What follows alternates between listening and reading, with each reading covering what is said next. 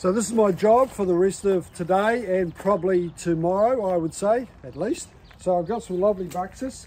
I've got an area, I'll show you in a moment where that's going. It's going to be around one of our more formal gardens. And then we've got some lovely pungas here that are going to go into a new fern garden we're going to create. And these come from our friend Lloyd Manson. Well, his company is fantastic.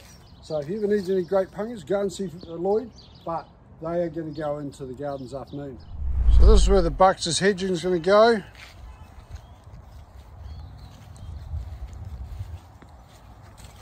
It's around here. It's going to be a little bit more of a formal garden.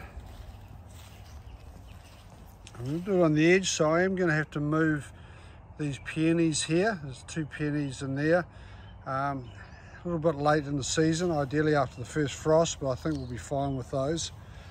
And that'll come around here. Sit quite nicely, I think, in here. Lovely climbing rose. We've got the magnolia hedging, and then we've really got the wedding arch here. Hi, it's that time of year again where it's time to prune the roses. I probably should have started a couple of weeks ago, but we've had heaps of rain, so I haven't been able to get out here.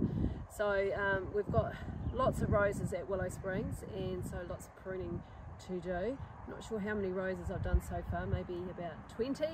And maybe we've got another about 40 to go, so I'll let you know how many roses we have at Willow Springs. I'm just moving some of the peonies.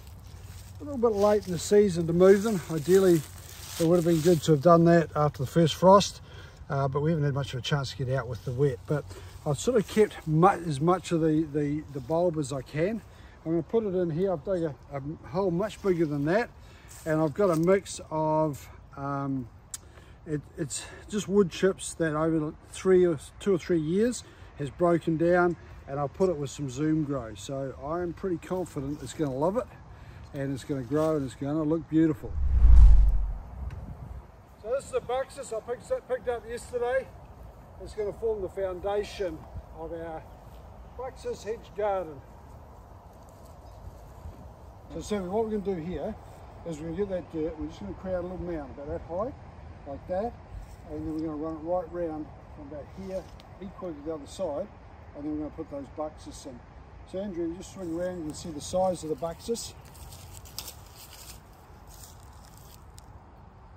And we just got to get those in. I don't want the roots to dry out anymore, but we want to give them a really good start. So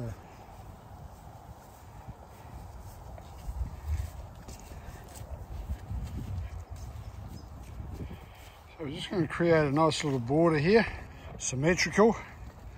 And Sam just puts that dirt in there. We can just move it around, and then I'll plant the Buxus into it. Chris has been busy today, obviously in the garden. It's actually a beautiful day and it's not raining, and doing the Buxus hedges that he's just put in.